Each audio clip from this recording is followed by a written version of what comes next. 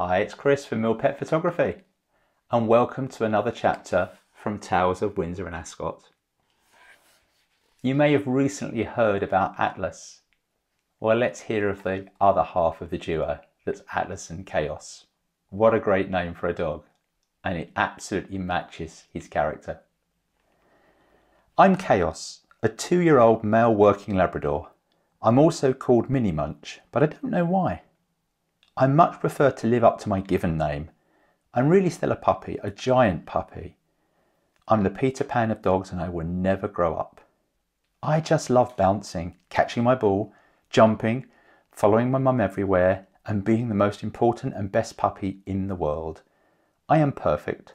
I love life and all of life loves me. I love my ball just a little bit more. Now, Mum says I have more energy than a Duracell bunny on 5 espressos, which is probably why I'm also the muddiest dog in this book. Sometimes I even play ball by myself in the house. We all love the photos of me with my ball so much that we now have a very big one on our wall. You've read about my brother Atlas, but I'm the special one. I was chosen at 12 weeks old because my big brother is a baby around other dogs, and because we have the same mummy, he likes me, so I am his companion. I am the best thing that has ever happened to everyone in the house, except the cats, because they don't seem to like me much.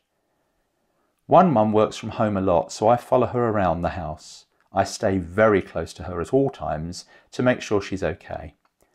Now, she's started to work from a different place recently, and so she goes out in the mornings, and sometimes now I kind of find that a bit weird, but I hope I've trained her okay. Atlas and I provide an excellent neighbourhood watch service for all of our neighbours. We'll let Mum know if a neighbour has come out, is going out, has come home, or is just out in the street. And if we see someone we don't know, we'll certainly let everybody else know that too. And that's Khaos. And as you can see from the photos, we did have some fun, and I still can't believe just how muddy Khaos got in a very short period of time. Very pleased you're part of the project and able to be part of Tales of Windsor and Ascot, again raising some great money for Berkshire search and rescue dogs.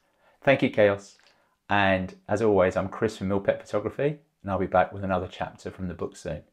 Thanks for listening, and bye for now.